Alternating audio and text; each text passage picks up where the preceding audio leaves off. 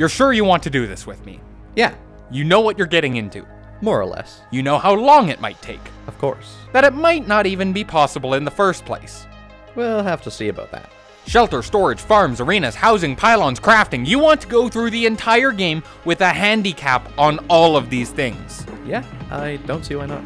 You're a goddamn lunatic. Welcome aboard. Hello everybody, my name is Captain Freefall, and I'm here with Zealous. Today, we're going to try and beat Terraria without ever placing a single block. Is it possible? Well, let's find out.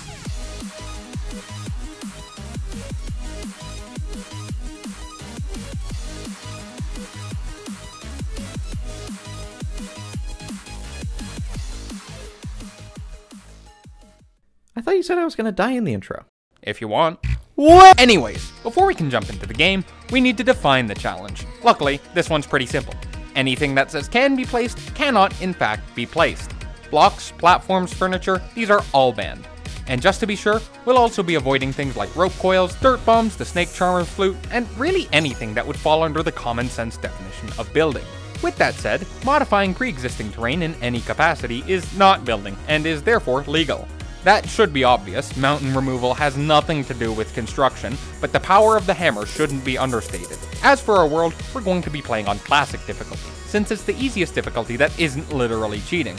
We'll allow ourselves alternate worlds, but any alternates we use must be freshly generated for the challenge, and not be old playthroughs. We went with Crimson on our main world, which will give us Ichor when we get to hard mode. And that's pretty much all for the setup. Zealous, you ready? Yep, let's go. Alright, let's do this. Spawning in a brand new world, it's time to explore, which actually is quite difficult. You never realize how much you rely on rope until you're deprived of it. Worse yet, we're trying to conserve the natural landscape as much as possible, since any action taken with a pickaxe is permanent. As night falls though, we are called back to spawn for an even greater task. Notorious for opening closed doors, Logan the guide must be kept alive until we fight the wall of flesh. In a normal playthrough, the guide could respawn, provided adequate housing, but oh wait, we can't do that! Our best bet is to put him in a hole, though we can't cover it up. It's the best we can manage on such short notice. Despite our valiant effort though, Logan was not long for this world. Rest in peace, Logan, and may your soul be free of such terrible fate. Alright, let's go mining. We'll have to generate a new world later, but there's no reason we can't plunder this one for all it's worth. Our only limiting factor is inventory space, which is incredibly limited since, you know, we can't build chests.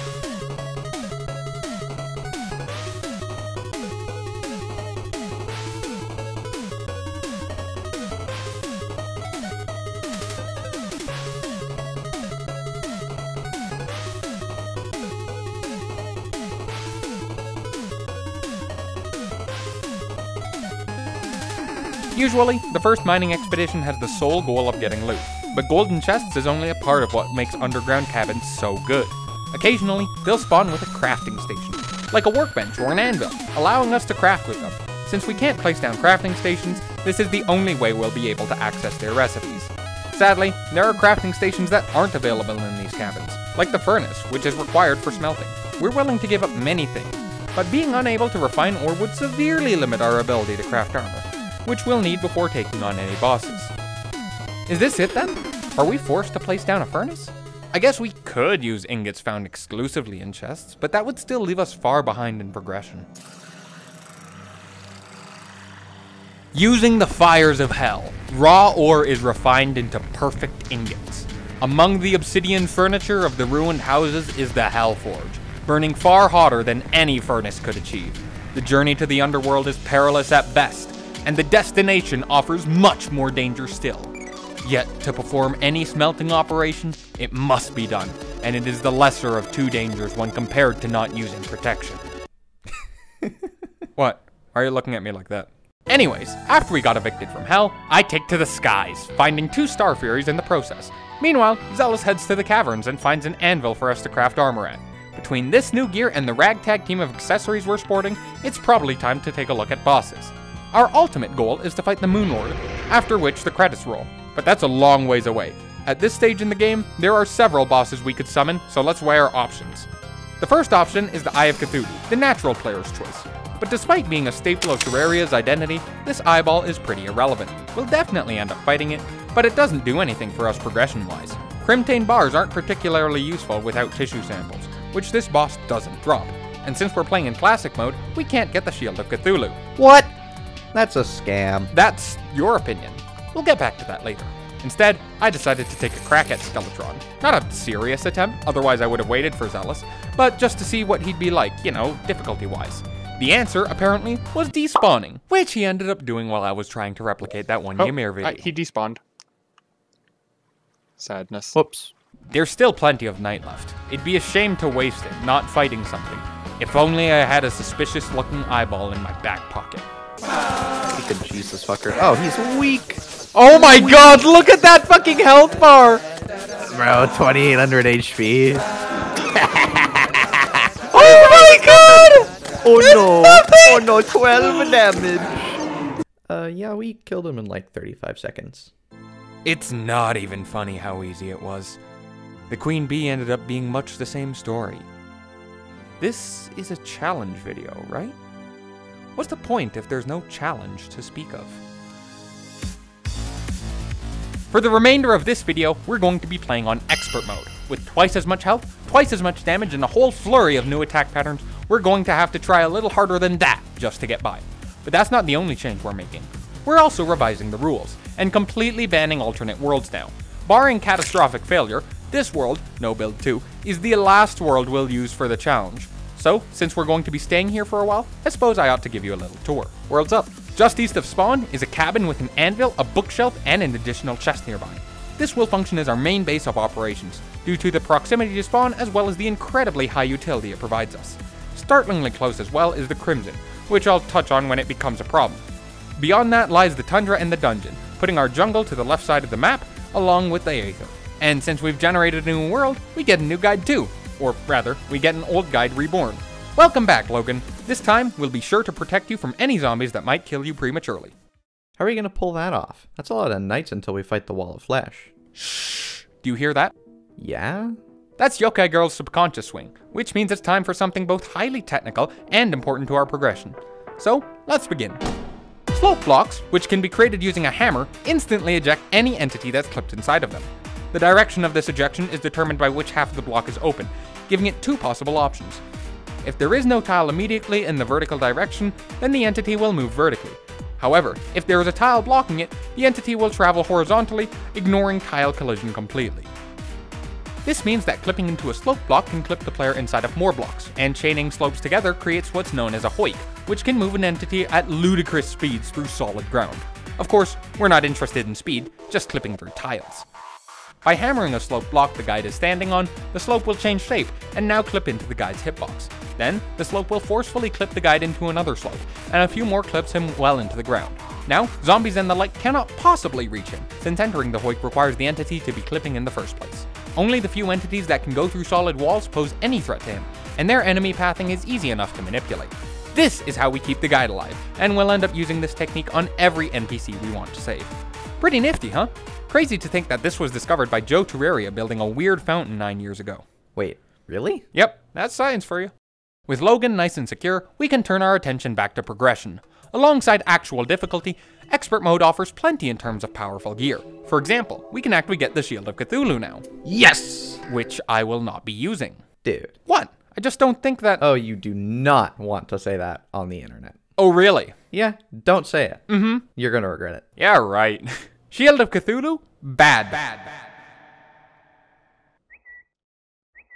What the? Told you. I don't even have Twitter! While our opinions on the Shield of Cthulhu may differ, there's another accessory we can agree is great. The Brain of Confusion.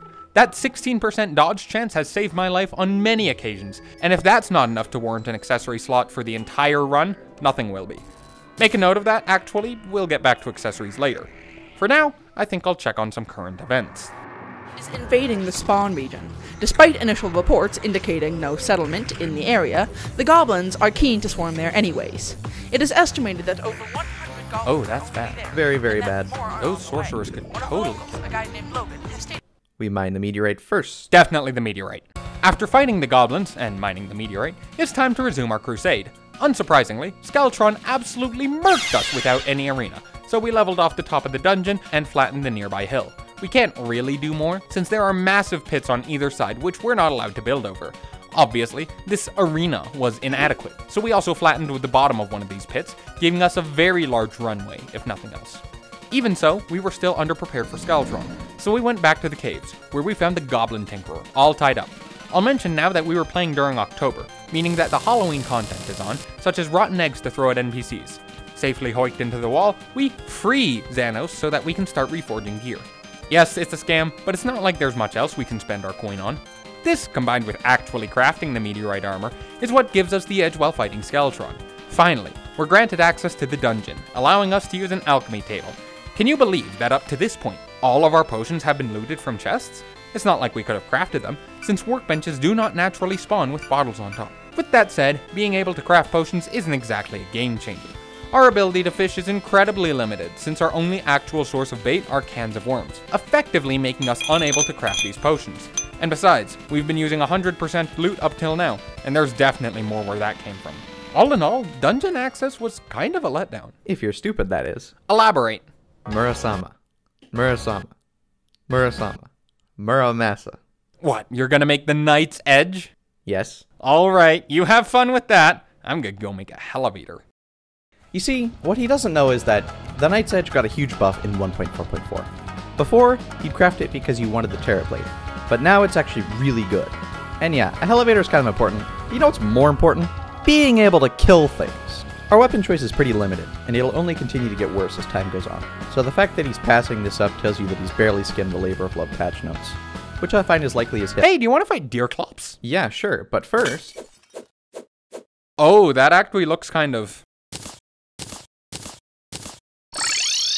Oh my god, this thing's cool! Anyways, Deerclops was new for us. The last time we played Vanilla Terraria was before the Don't Starve crossover, and he was actually quite the fun boss. The magic hands were kind of annoying, but the eye bone alone made it worth the fight. I briefly mentioned inventory management before, but I'll elaborate now. Our home base gives us 2 chests to work with, which is absolutely atrocious after having used magic storage. Deciding which items to keep and which to throw away is a huge part of the day-to-day in this run, so personal storage like the Void Bag is a must-have. The eye bone is a pet that doubles as a piggy bank, though I didn't realize it at first. It's a great replacement for the money trough, especially since it automatically follows you around. And if you were wondering where all the blood moons were, Don't worry, so were we. yeah, I don't know what's up with that. Alright, this is the moment of truth. We have 1 attempt at the Wall of Flesh, and if we mess up, it's game over for this world. We haven't come this far to fail now, not after spending over 20 hours of our lives dedicated to our cause. No, we will prevail, because we must, no matter the cost. Bye, Logan. But let's talk about that cost real quick. What, did you think we'd go into the Wall of Flesh blindly? Not a chance in hell, my friend. The fight was far too important for that. In fact, we spent literal days making preparations. The Wall of Flesh has a few unique mechanics to it, the main one being turning hell into an auto-scroller. Contact with the wall is deadly, so movement speed becomes a top priority. Thus, the natural counter to the Wall of Flesh is the Bridge of Hell, which turns the treacherous terrain of the underworld into a straight line. It is, and I cannot stress this enough, the meta. Obviously, building a bridge is out of the question. I briefly entertained the idea of carving one out from the ceiling, but that's no good either. That puts us in a bit of a pickle, since the flattest thing in the underworld are the pools of lava. If only there was a potion that allowed you to walk on lava. Oh right! As it turns out, water walking potions are within our crafting building, which means that lava pools become mini sections of Hellbridge. Ironically, that means that solid landmass is the obstacle, poking out of an otherwise peaceful pool of molten rock. Now, the higher the lava level, the less protrusions there are, the longer the bridge. The caves above have plenty of lava within, so we got to work flooding the underworld. Digging channels took several hours, even with the thousands of bombs bought from the local skeleton merchant. Now that we've got an arena, we still need to figure out how we're actually going to kill this thing. Turning back to the meta, another tried and true strategy is using the Bee-Nade. It's like if shrapnel homed in on targets, terrifying to think about. Bee-Nades are dropped from the Queen Bee, a boss we killed less than 2 hours into the run. Would you believe me, then, if I told you we did not absolutely shred the Queen Bee while farming her, and actually TPK'd a few times? That's the challenge of expert mode right there, and we're well rewarded for our pains. 400 Bee-Nades each is more than enough to kill the Wall of Flesh. But wait, won't the bees get instantly incinerated by the lava? This is true. Bees and lava mix like food and Yu-Gi-Oh, which is to say that the bees don't stand a chance. We're going to need a solid protective layer in there. What do you think about dumping a bunch of water down there to make obsidian? Could work. Where are we getting the water from? Do you remember the world with the slime house? Oh, I like that idea. So what did we do? That's right, we bombed a screen-wide duct to drain the ocean all the way to the bottom of the world. For some reason, no obsidian generated beneath this massive chasm. Instead, it all generated to the right of the duct, solidifying the bridge for a very long way. Some small sections even still had water in them, which I'm pretty sure should be impossible. Quite frankly, we have no idea why no obsidian was found beneath the original flood. Theories range from the half-height nature of this particular lava pool all the way to missing checks in the game logic. But really, it doesn't matter. None of it mattered. The bridge, the bees, it didn't make a damn dent! The hours we had spent painstakingly demolishing every ruined house, flattening every protruding ash stalagmite, avoiding voodoo demons like the plague. It was all for naught. We had spent days, and it didn't even matter.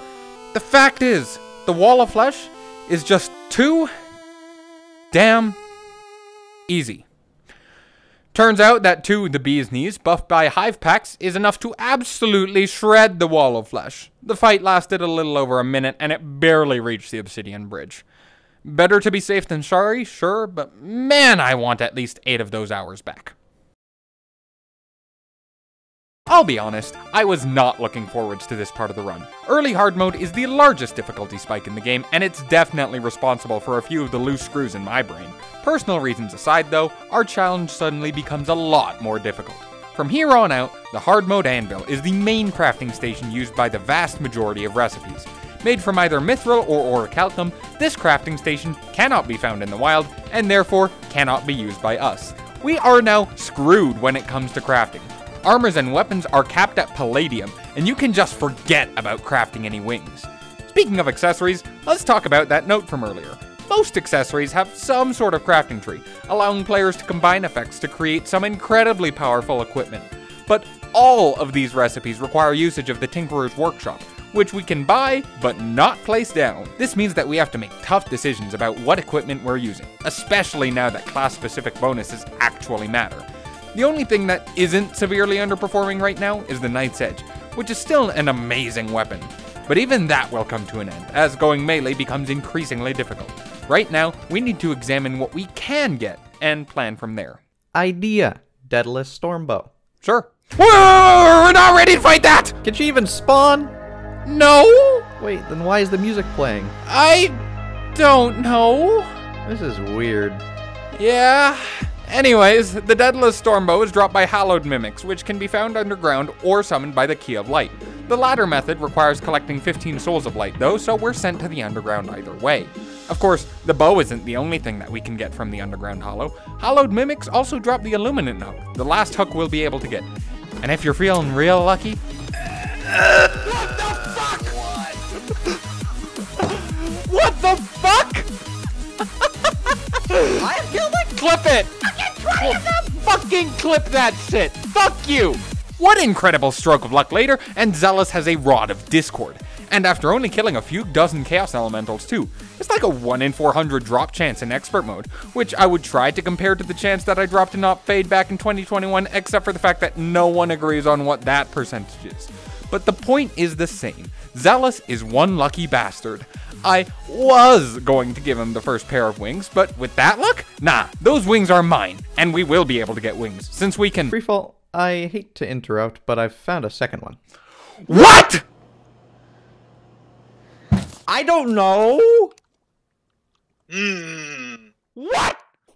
No, come to the surface right fucking now. Let me see this shit in my hands. Alright, now go ahead and teleport. What the fuck?! Yeah, I'm not bullshitting you. Okay, Oh let's go to the God. bestiary. How many have we killed in total? No, I'm not mad at all, at how I've spent hours and hours and hours and hours farming underground, how I can't recall the last time I saw one of those items drop, how Zealous outdoes my entire life in a single day, how I... Oh, he crashed. Hold on.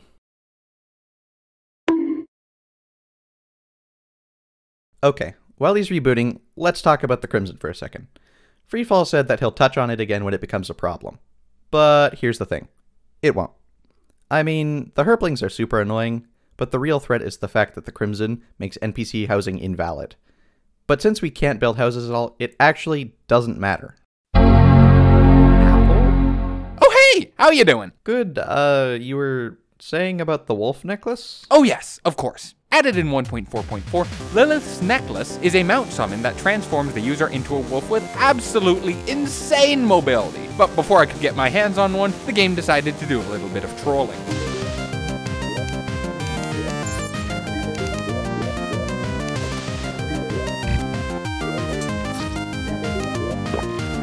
While we had planned to kill the Destroyer first, it seems that the twins are actually the easier boss. Yes, there are two of them, but guess what? There's two of us! And now that I've got a wolf mount, we're ready to take them on. Just, you know, whenever they decide to spawn. Any day now. Well, I'm gonna go make lunch. Zealous, Zealous, Zealous!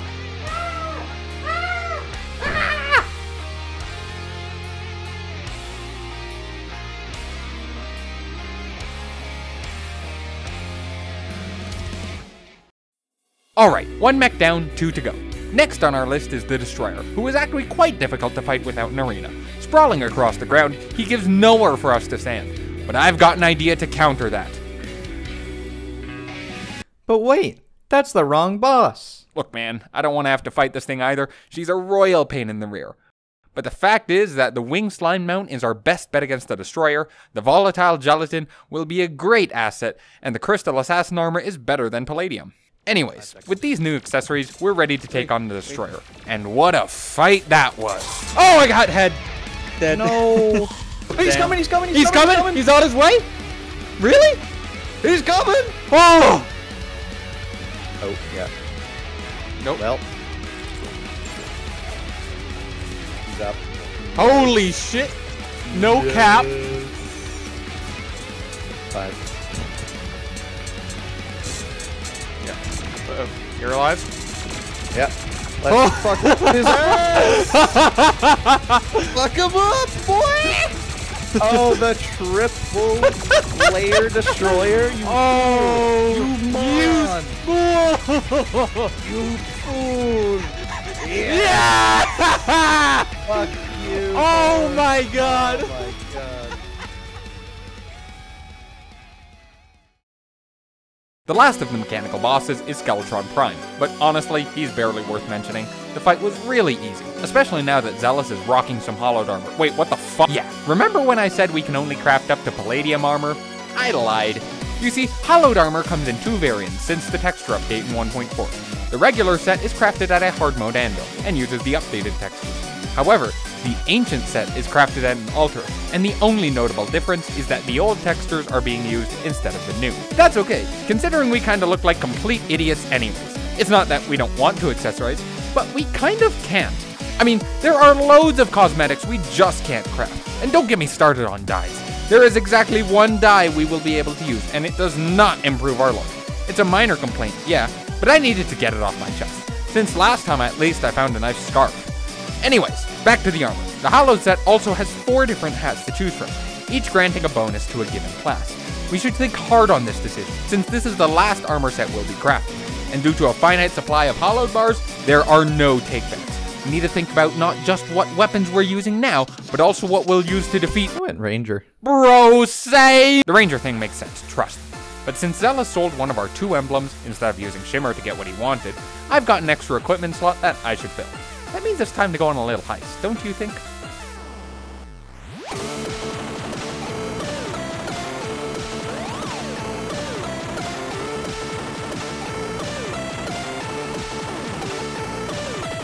The Jungle Temple is an incredibly difficult place, especially since we're still using the Knight's Edge. Worse yet, it is filled to the brim with traps. But inside a temple chest, we find what we're looking for. The Solar Tablet summons a solar eclipse, an event that I will use to get myself a Moonstone. But that's not the only piece of equipment I'm upgrading. I also get a Marrow, but not from the 0.5% drop chance from Skeleton Archers. Pro tip for grinding, every item has a 100% drop chance from your friends if their cloud is on the line. That and the Deadless Stormbow will not be super useful against Plantera. Yeah, have you finished the arena yet? I have. Alright, then let's go. The idea behind the arena is optimized wolf movement. We still don't have wings, but going wolf gives us so much mobility we won't need them for this fight. Seriously, Belgarath was right. This form rocks. Anyways, I was in charge of carving out the arena, mainly because Freefall really didn't want to do it. So I mined out a bunch of platforms, all within reasonable jumping distance.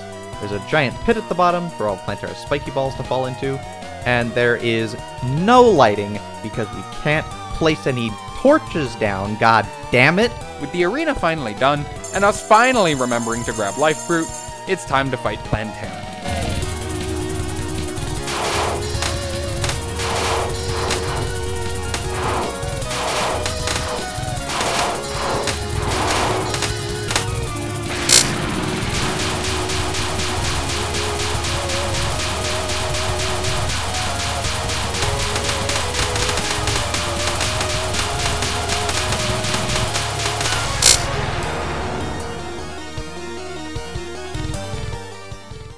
Golem was, as always, easy, and that means that we're almost done. All that's left is to go to the dungeon and start the lunar events. But are we ready? I mean, that event is tough, and I'm still using a freaking lucky horseshoe. Our best equipment is from early hard mode. I don't think we stand a freaking chance against Moonlord. But we haven't come this far to give up now, and there's still one last place we can look to get some endgame equipment. It was always going to come back to this. Without wings? Are you insane? Yes, we need the equipment, plain and simple. And if we can pull this off, if we can defeat her, we'll have some very fine equipment indeed. You are a goddamn lunatic, you know that? Fine then. What are we gonna get from the Toho boss? There are 3 things we need to get. The Eventide, the Empress wings, the Soaring Insignia.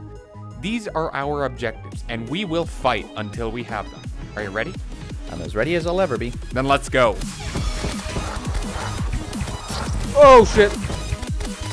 Ow. Oh god. But I'm dead. Oh. Okay. Come on, just. Oh, really? Oh, fuck off. 5. Oh, fuck.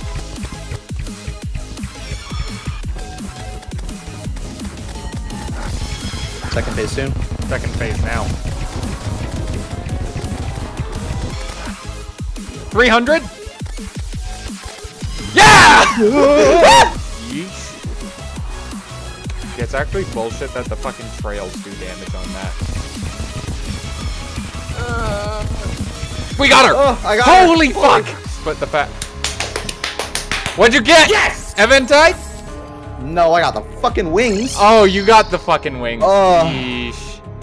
Okay, that actually makes the next attempt so much easier, because if we're both in the air, then that means we can go fucking anywhere. Like, no more staying confined to the ground. Oh my god, that's so nice. Okay, found one. Oh, yeah.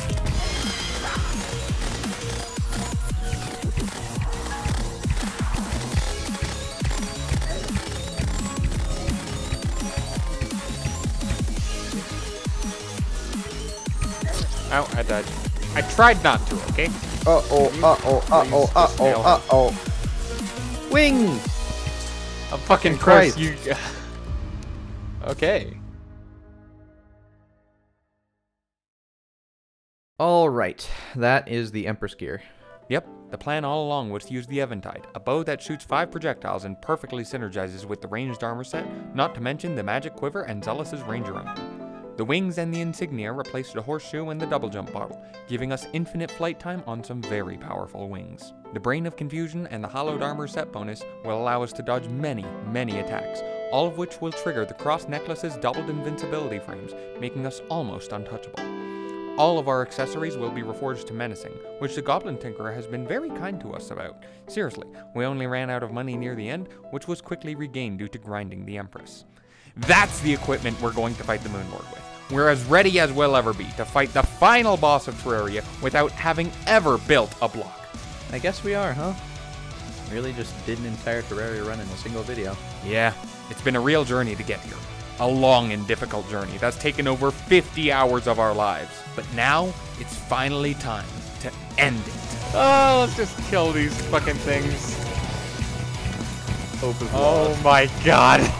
Dude, this guy's tiny. Is this guy even a real boss? He doesn't even drop a fucking treasure bag. It is so wrong that we just have to fucking throw him away. what you could do is, like, they always send beams of light. Okay. On the ground.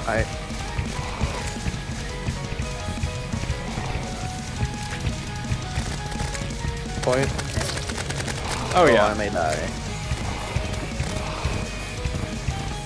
Fuck! Yeah, holy shit. I'm not supposed to be the one to die after the boss fight. It's gotta be you. Ah!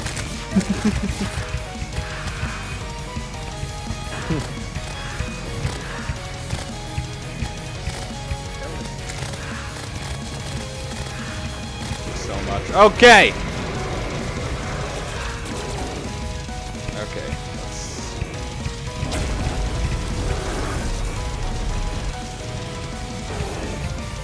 You really gotta be careful. With My health is already super low. Ow! No! Oh, dodge! Where'd he go? Oh my god. Found him. I. One hand's about to go. Be careful, be careful. They spawn true eyes. My minion is very obviously off. Okay. Can we get top? That's good, because then I can worry about fighting on one axis. My hitting is not gonna can't no. really tell. Alright, aim for the core. Leave me alone. Leave me alone! Yeah, we were never gonna do this without this. No. God. Not even close.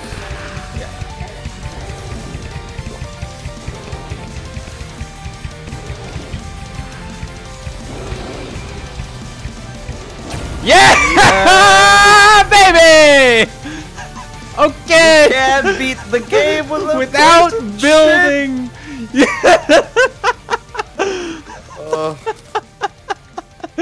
Oh my god.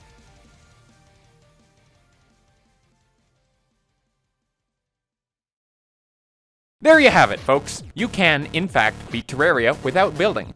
All it takes is having Zealous there to get every single rare drop. In all seriousness, this challenge just wouldn't have happened without him. So a huge thanks to him, and you can find his channel in the description down below.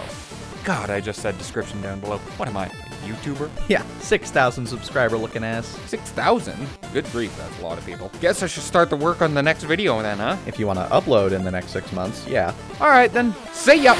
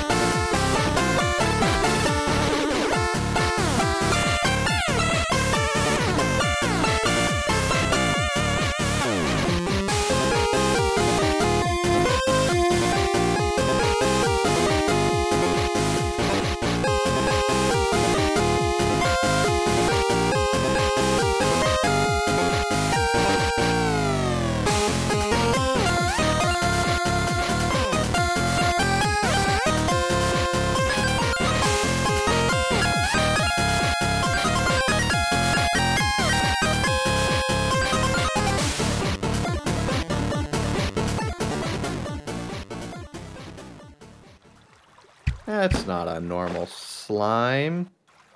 Spencer. Spencer! Spencer! Wait a minute. What? Spencer just dropped out of fucking heaven? Huh? Reincarnation is real. It's real.